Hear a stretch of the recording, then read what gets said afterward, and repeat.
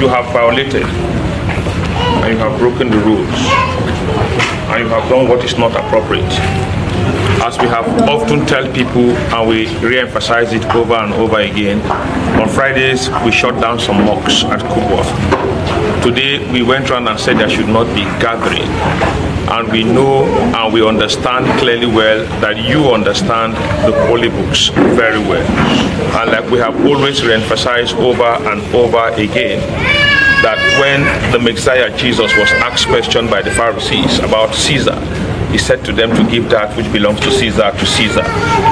When Apostle Paul spoke to the church of God that abide and worship Rome, in Romans 13 verses 1 and 2, he told them to be subject to all authorities, for they that be are ordained of God.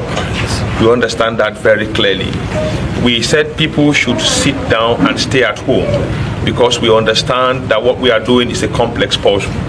And if they sit down at home, whatever prayers they want to offer can be offered. I hear. That means that our prayers can be heard anywhere. What you are doing is a contravention. What you are doing is a breach of the rule. And we, as a people under God, living and enforcing the law, may I use the word of Mordecai, for such a time as this, we do what is appropriate. We will come with us for some explanation.